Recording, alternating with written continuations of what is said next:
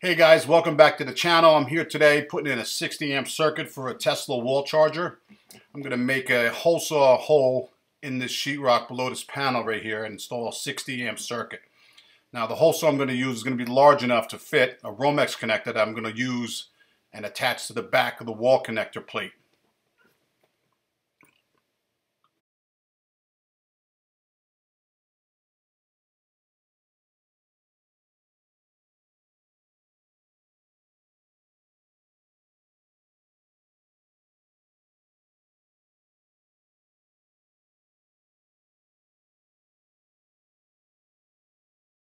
I realize this section of the video is in time-lapse mode, but what I did here to get my wire into the bottom of the panel without doing any damage to the sheetrock around the panel was I attached the Romex connector directly to the wire, and I pushed up the wall that didn't have any insulation into the bottom of the panel. I took out a KO seal, and then I put my lock nut around the connector, and now the 60 amp circuit is in place. So I'm going to terminate that into a double pole 60 amp home line circuit breaker, and that'll supply this Tesla charger that you see here. So the first thing I need to do is remove the back plate, the mounting plate that gets attached to the wall from the charger itself. And then once the plate has my wires and they've been terminated to the terminals on the plate, then we attach the Tesla connector to it, and he's up and running and ready to charge his car. It's really a simple job.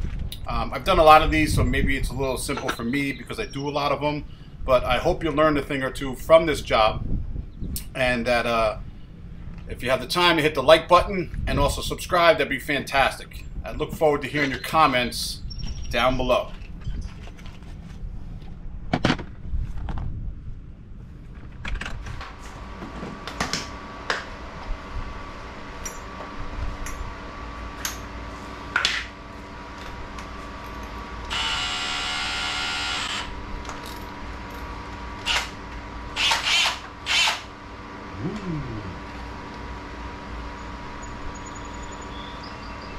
Now I'm using this drill bit here to drill out the plastic on the mounting bracket here so that I can attach it to the sheetrock.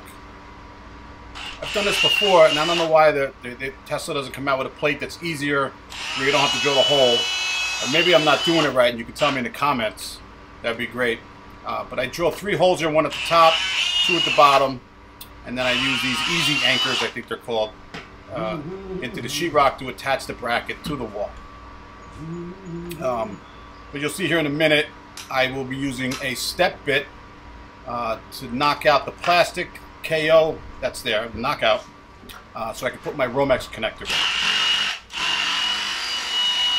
So a step bit, if you haven't seen one, you'll see it here in a second. You can get variable sizes. You can get variable hole sizes by using a step bit. They're a little expensive, but definitely worth it. And I go through a couple every year. So we're going to ream it out until we get the right size to put the Romex connector in. And then I'll use my lineman pliers after the lock nut is tight to tighten it up even more, making it a nice firm connection.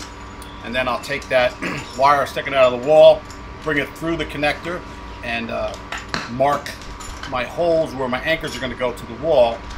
Then I put my anchors in, we'll put the set screws in, then we'll wire the bracket, and then we'll almost be done with this Tesla charger. Like I said, it's really simple to do, but then again, I've done a lot of them. So if you have a simpler way of doing this, leave it in the comments. I do learn from the comments, so I appreciate you making them.